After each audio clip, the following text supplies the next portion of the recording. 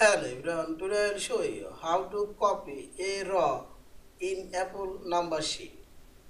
You can use iCloud number or Mail. Now click on this table and dragging your mouse, select your row you want to copy. I will copy this row. Now select and press Ctrl C, copy from your keyboard, and now paste Ctrl V in your place and see this. This